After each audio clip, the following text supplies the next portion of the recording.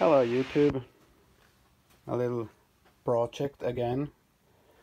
I have turbo balancing rig on the works. I've made a frame from aluminium and the hangers will be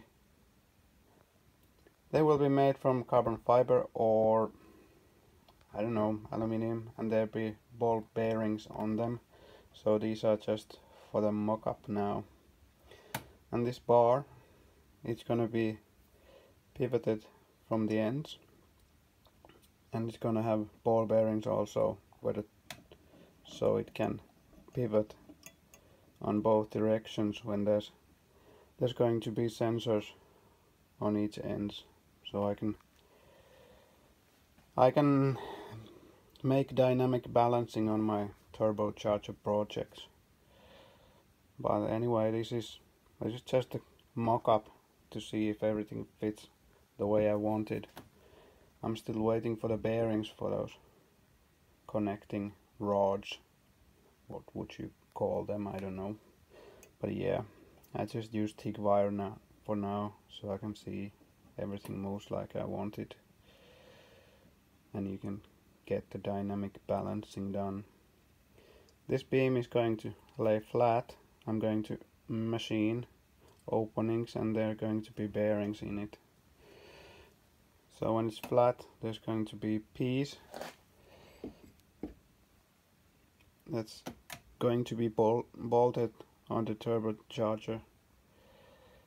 Oil drain flange, so I can mount the turbo onto the machine, and then I'm going to drive it either with vacuum or with compressed air. I don't know yet.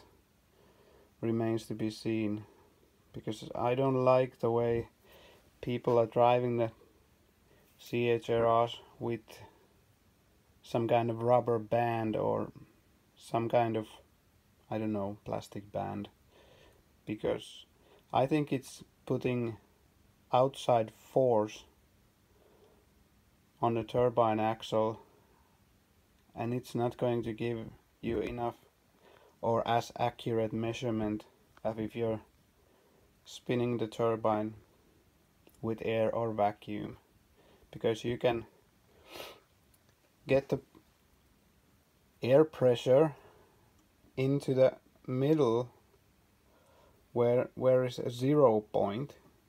You're not causing any outside forces to the turbine CHRR, so you get a better result on that. But anyways, this is just the beginning of this project.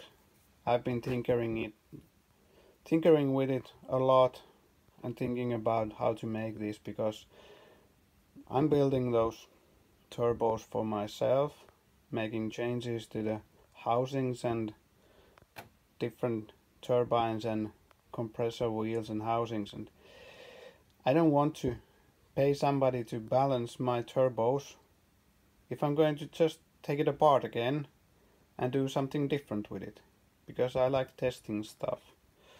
But anyways, if you have questions, put them down below and I'll answer when I have time and when I notice them. And have a nice day. Bye.